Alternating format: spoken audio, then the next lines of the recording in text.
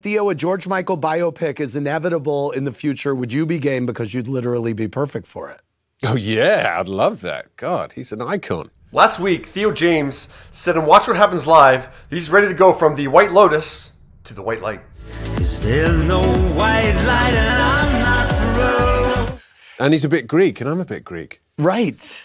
Put that Greek together, and you get a lot of Greek stuff. Falafel. Yes.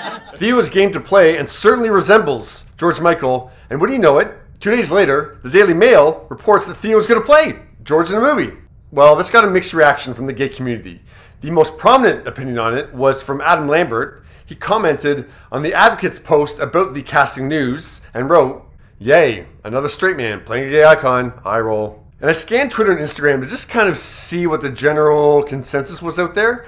And it's definitely split the opinion, but I would say this wasn't a scientific, poll or study or anything like that. But I would say it seemed as though the approvals were outweighing the disapprovals. But this might all be moot now, apparently, because George Michael's estate released a statement on Monday saying they don't know what this so-called biopic is, and they wanted to make it clear that there's no truth whatsoever in the report that they are involved. They know nothing about this project, and they will not be endorsing it in any way. Bam. I love that they say they haven't heard of it, and even if they do hear about it, they're still not going to endorse it. And since the estate owns the rights to George's and Wham's music, good luck trying to make a movie about his life without it. Sorry, Theo, not going to happen yet. Maybe it'll happen eventually. But yeah, would you be okay with his casting? I would.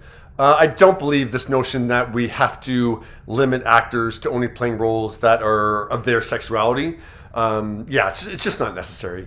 And I realize part of it is that, we want more opportunities for gay actors, and it's slowly happening. It's not there yet, but there are lots of opportunities out there, and, gay actors are playing straight roles as well. So I don't want to start limiting gay actors to only playing gay roles because that'll really limit things for them. So no, I don't think it's necessary that a gay actor plays George Michael. But what are your thoughts?